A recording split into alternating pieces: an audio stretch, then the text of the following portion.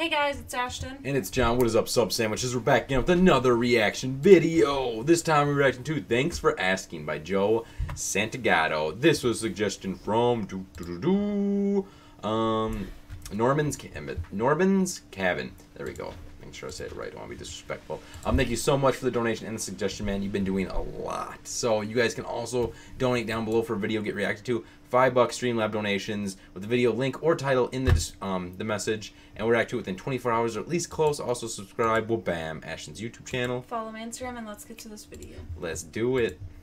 Alright, so this week we're going to Joe. do things a little differently. I told you guys to send me questions on Facebook and Twitter, and I got a lot, so let's get started. What's your funniest encounter on a New York City subway? Alright, so there was this one day I was coming home from work, and when I got on the train, it smelled like piss. Which isn't out of the ordinary, by the way. This is New York City. Everywhere smells like piss. However, on this specific day, I knew it was a guy on the train because no one was sitting near him, so he had either just pissed or was currently pissing. Which is fine. It's not fine, but whatever. We're gonna continue with the story. He also kind of looked like Santa Claus if Santa Claus' parents like didn't give a shit and he like rolled around in dirt and just drank a lot. So anyway, pissed Santa Claus is over there talking to himself, which is fine, and I guess some lady made eye contact with him, which by the way, big fucking mistake. She makes eye contact, and I guess that just pissed him off because he started screaming at her and he was saying, "You're a wannabe cock." Like she wants to be a like what the fuck does that even mean? So I start laughing.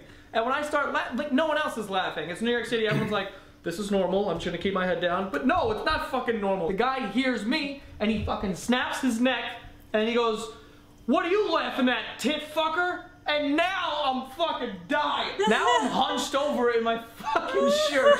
And the guy just called me a tit fucker. I didn't even know it was a title. And I was laughing and shit, but I gotta admit, I was legit terrified because I knew that this guy was covered in pee.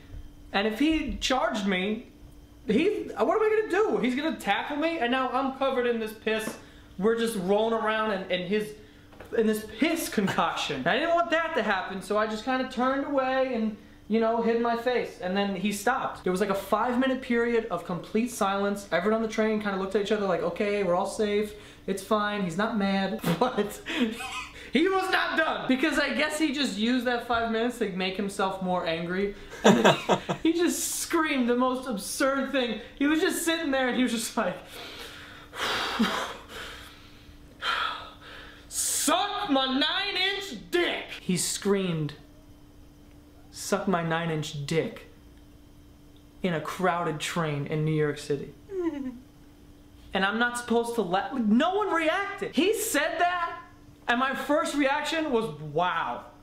This guy's blessed. 9-inch dick? That not every day you see one of those. And then my second thought was, I hope he doesn't pull that snake out, because I'm not even gonna act like I'm a hero. I will use an old woman to shield myself from it. But he screams that and then says nothing again. And then there was this different lady, some little tiny Asian woman who could have been 90 or 14. They don't age. It's amazing. But she was sitting there. And she was looking down. She knows the rules. She was looking down. She wasn't making eye contact, but he didn't give a fuck. He was leaning, and he was like, "I'm 9 inches of solid steel when I'm happy." And this was just the best train ride I've ever been on in my entire life. What is the weirdest memory you have from high school? All right, so my senior year, I had this sex class, and on the first day, the teacher was like, "All right, everyone go on the board and write a word that is associated with sex." And my last name is Santagato. We're all seated in alphabetical order, so I'm like near the end. And everyone before me was trying to be all PG, and they were writing stuff like love, lust, passion. But being the immature person that I am, I just saw this as an opportunity to write titties on the board without getting in trouble. So that's exactly what I did. He called my name, I walked up, titties, everyone was laughing, and then I sat down in my chair, and that was that. The next kid, the kid right behind me, he was like this shy, didn't say much type of kid, and I guess he took like the fact that I wrote titties kind of made him feel like, okay, all bets are off now, because he got up and he went right up to the board and he just wrote anime porn. And from the time he finished the N and put the chalk down and then walked back to his desk and sat down, no one said a fucking word. Just complete silence. I'm trying to contain myself once again. And then my teacher goes, What is that? And at this point, I just put my head down because I know what's coming. And sure enough, he describes anime porn by saying it's like when your favorite cartoons, have sex, but all the noises are real.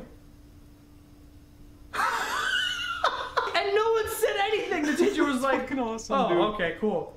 Next. I like how you're like understanding, like, yep. Have you ever thought about becoming a gynecologist? No, Anime not at all. porn. And I know some dudes are gonna be like, dude, what are you, gay? You get to look at vaginas all day. Like, I know dudes think that's like a funny joke to say, like, oh, I wish I was a gynecologist.